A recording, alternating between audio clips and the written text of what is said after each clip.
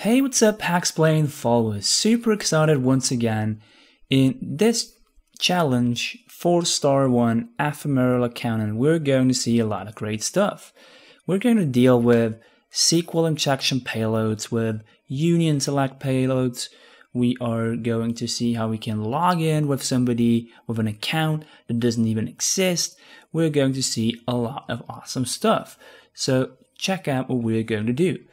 Alright, so the challenge is to log in with the non-existing accountant in LeetSpeak at ChooseShop without ever registering that user. And this falls under the injection attacks.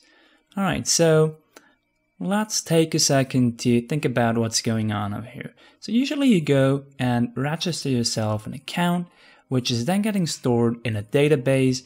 And once this is done, you can log in using your email address and password. But now the challenge wants us to log in with somebody who doesn't even exist in the database. And I'm going to show you how that works. So we're going to go to the login page, and I'm going to say, well, I'm logging in as whatever, ASDF, password ASDF. And I click on login. This is invalid because this username or email address password combination doesn't exist. So let's look at Burp Suite and how that looks like in a request form. So let's click Ctrl R to send this to the repeater. And you can see that I'm sending a JSON post request to the web server with email ASDF, password ASDF. So let's get rid of the password, and let's say my email is a apostrophe. And if I send this to the server, I do get a SQL-Lite error. And we already know that from previous videos, and I'm going to link you the database schema video in the top right corner, and I've actually prepared the outcome of that video once again over here.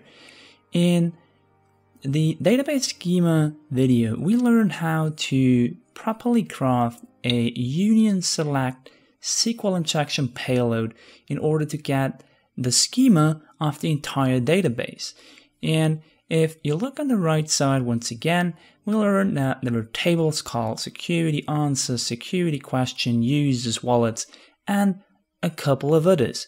But as we are trying to log in with a user right now, the interesting table is the users table. And I've taken this information and put it down over here just to make this a little bit more pretty to read. And if we look at the users table, the table is structured that it comes with an ID, a username, an email, a password, role, deluxe token, lost login, profile image, yada yada yada. You see all those fields that need to be set during a user registration, and this is also what we have to set in our SQL injection payload in order to solve this challenge. So during the regular login, which we see over here, we would only type in the email and password. So the database query would look something like this: select asterisk from table users, where email equals whatever we type in and password equals whatever we type in. Then we're getting the information back and the web application can make use of it. But right now we want to log in with a user that doesn't exist. And I actually went ahead and have prepared a little union select statement down below here with all those fields that we see up here pre-populated. So we are going to try to log in right now with our email address being accountant@juice-sh.op in LeetSpeak as it was described in the challenge's description. And for all the other values, I used dummy values like 1000 for the ID, empty username, accounting as a role, empty deluxe token, localhost as last login IP, and a couple of others. I just checked what I'm allowed to fill in according to the database schema and put down some random values. Alright, So this is going to be my attack payload that we can use in order to log in as accountant. And I'm going to select all of that for now. So let's go back to repeater. We do see the original or the regular login request over here again. And instead of saying I am going to log in with email apostrophe character right now, I'm going to say I'm going to log in with my email being this entire attack payload, attack string.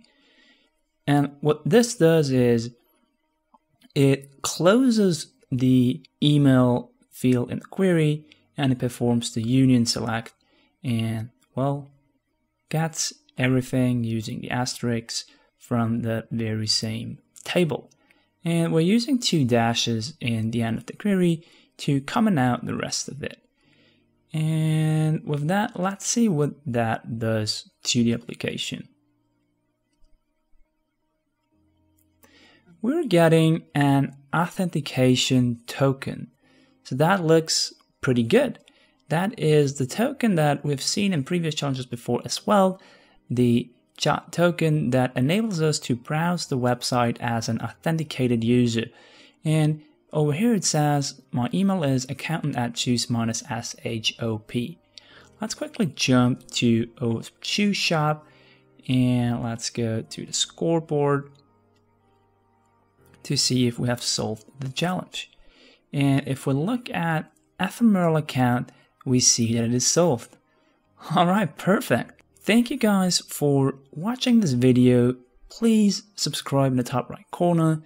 And if you have any further questions, please don't hesitate to put them down in the comment section. With that, happy watching. See you next time.